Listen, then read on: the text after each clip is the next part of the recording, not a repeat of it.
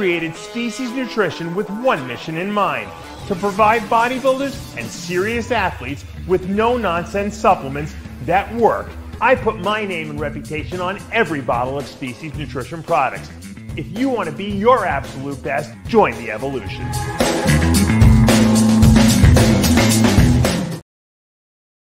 What do you suggest instead of using TREN in the off-season, assuming one is using EQ and DECA?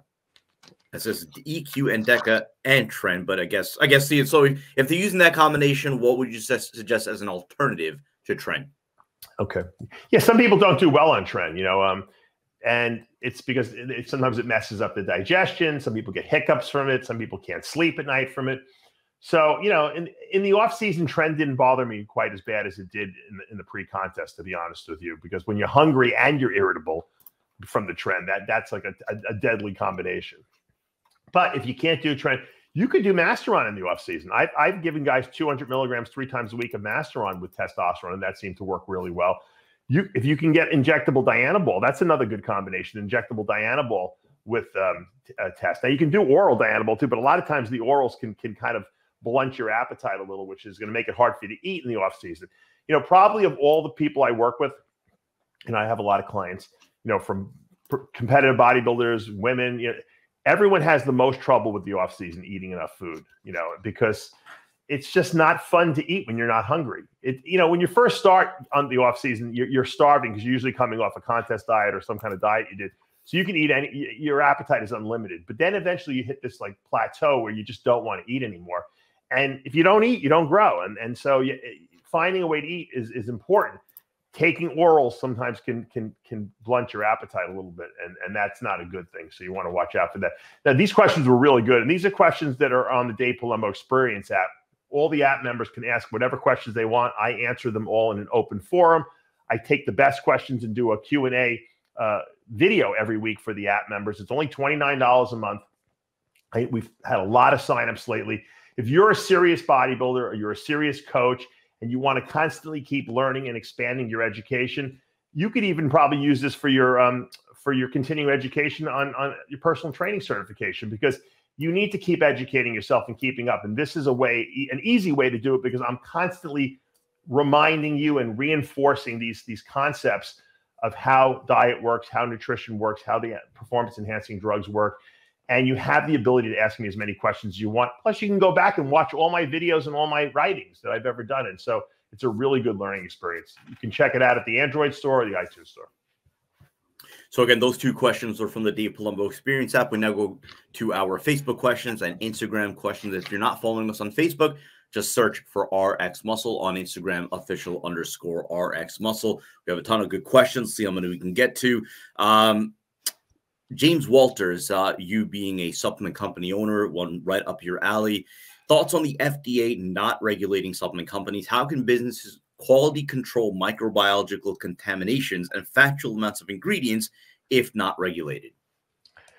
It's a very valid question, and it concerns me because, and I'm not really worried about contamination as much, because if you know anything about the nutrition business, if you're a manufacturer, you have to test all the raw ingredients that come into your facility for impurities. So heavy metals, most likely you're not getting tainted unless you have some guy making it in his house or something like that. But most big brands, that are well known are doing it through a legitimate, FDA approved manufacturing facility. So there's not going to be contaminants in there. What you need to worry about is what they're actually putting in the product. So in other words, are they using cheap whey isolates? Are they protein spiking? Are they using fillers? Are they adding hidden sugars and stuff like that? That's what bothers me, because I know that, Species Nutrition is a very high-end line. We hold, I test my products constantly to make sure my manufacturers are doing, putting the right stuff in there.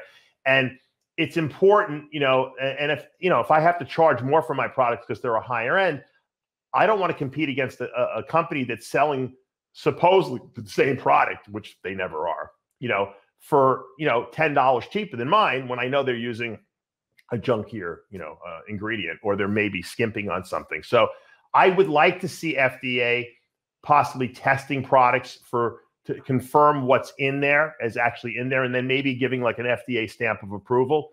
And it could be voluntary even, you know what I mean? It doesn't, they might come out with a program. Hey, if you want to be verified by the FDA, here, you send your products here with all your paperwork. We test the products. We'll give it a stamp of approval if everything meets regulation. And, and then this way, certain companies will have that branding. I remember Bill Phillips was doing this back in the 90s, where if you wanted to be an advertiser on Muscle Media 2000, he would test your products. And if they met his stamp of approval, he'd put his own Bill Phillips, whatever stamp of Muscle Media 2000 stamp of approval. And everyone would know that, hey, that product was a good quality product because Bill tested it and it tested out. So I would love to have that.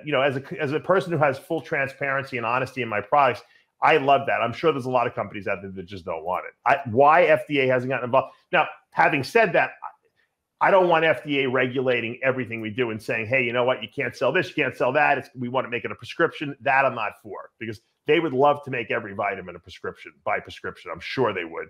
And that's just not acceptable either.